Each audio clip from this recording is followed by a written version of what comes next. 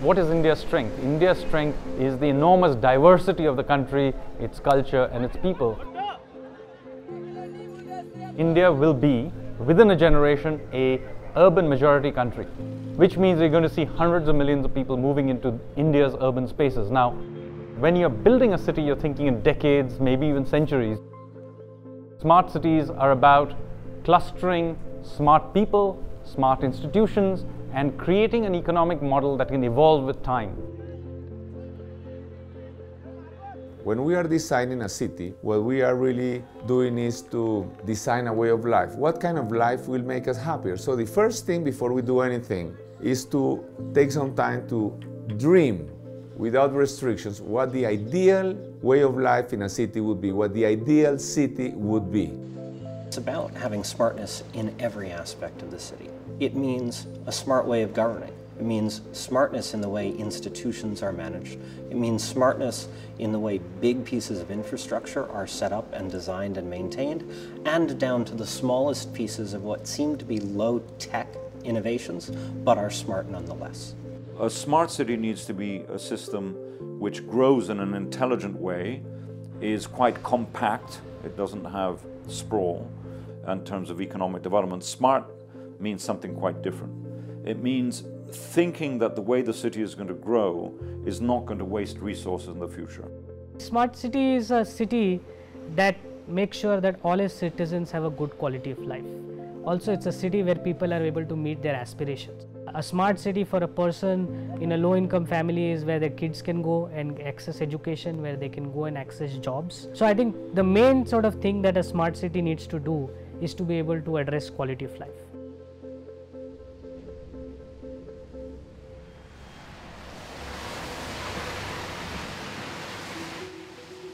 I had been obsessed with urban issues for a long time, and to me transport was very peculiar.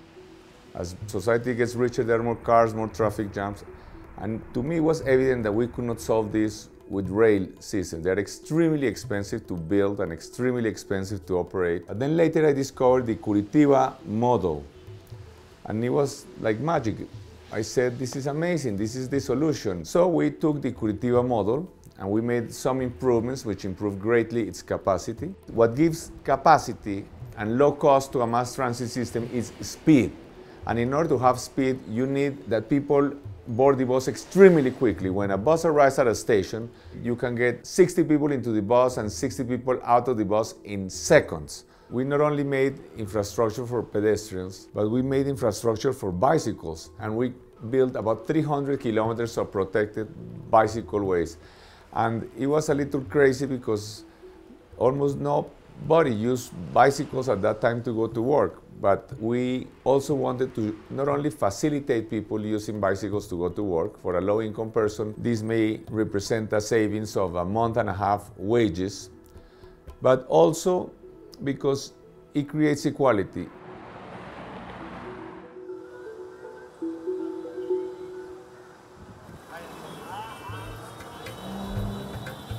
In this task of transforming our cities and making them livable and efficient, many people consider Ahmedabad to be at the forefront.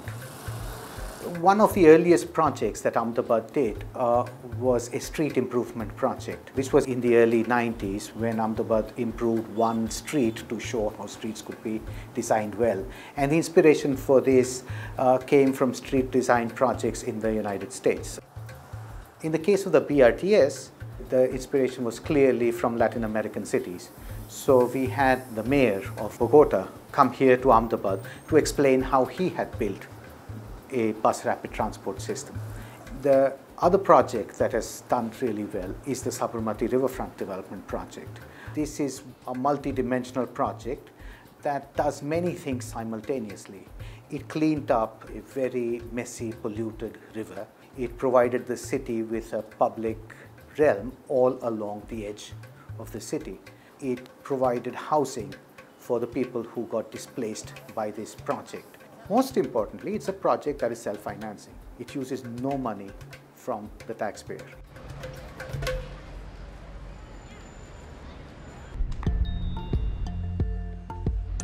Good city making is about two big things. One is the effect on the environment, making cities in such a way that they don't have a negative effect on the environment. And the second big issue is making cities that are kind also on the people who are there. So it has a social dimension.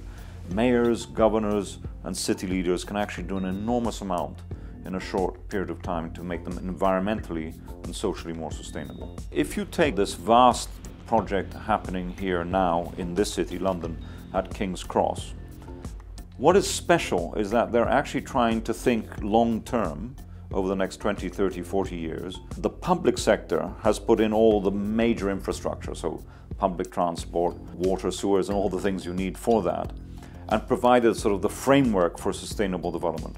And then the private sector has come in and made the investment that you actually need to provide jobs, housing, and also all the sort of the infrastructure of making people feel that they live in a place that they want to be at.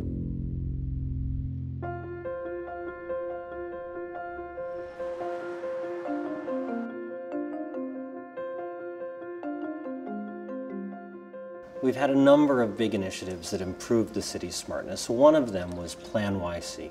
We took a detailed look at what was going on in New York, what was going wrong in New York, and what the trends were over 20 years, and how, in a strategic way, we could affect those trends. New York City introduced more than 800,000 wireless water meters on every building around the city that has a connection to the water system. It sounds mundane, right? How you keep track of who's using how much water and how they're paying for it, but it's actually a very big deal. It lowers labor costs. People don't have to go onto your property to check how much water you've used. It makes the bills far more accurate, which means that the individuals have confidence that the government is not overcharging them. We've worked really hard to make sure that we have a state-of-the-art recycling system where garbage is separated, it's collected in a way that doesn't get it contaminated, and we've built recycling plants here in the city that create jobs and allow us to turn our waste resources into industrial products that are then going to be either exported or used within the city. A project like the High Line, for example, was truly transformative. The High Line was this abandoned elevated rail yard in an old warehouse district. And by turning it into this beautiful elevated park, we've actually changed that neighborhood's entire character. You can't be smart if you're only thinking about traffic or only thinking about economic growth. You have to think about multiple things at the same time.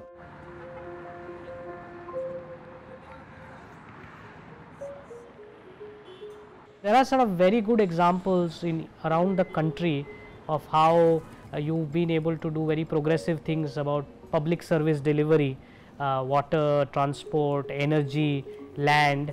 The fact that you can equip most of your vehicles, whether it's to pick up garbage or the buses to run public transport, with GPS. And there are some good examples of use of technology around fare collection, around vehicle monitoring, around metering.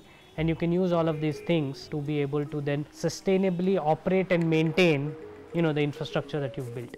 Mumbai has seen a lot of very progressive redevelopment projects. In the last 10-15 years, has spent upwards of almost 50,000 crores to build new roads.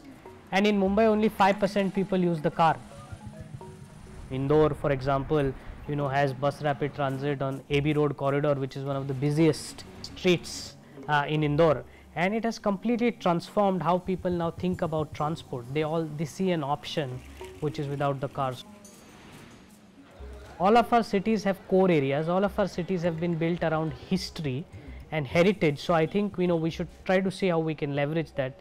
Typically, most cities will have either a big river running through their city, and this is also a huge opportunity on how you can sort of leverage this whole interaction between the residents of the city and these sort of natural elements. So I think these are all sort of strengths of Indian cities that we need to see how we can harness.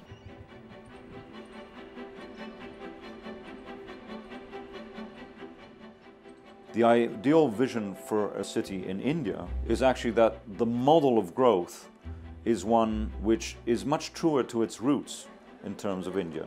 Think of the number of people who use bicycles. Think of the energy produced by the high streets in any Indian city. People living together, close to each other, doing business, doing transactions and living close by.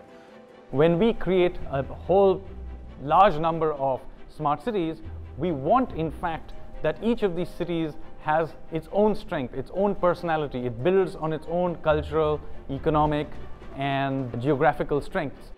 Therefore, when you're dealing with smart cities, you also want to deal with models that are very diverse and have very diverse outcomes.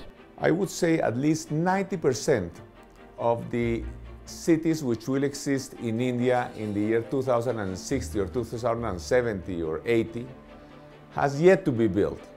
So India could build cities that are totally different than any other city which has been built in the world.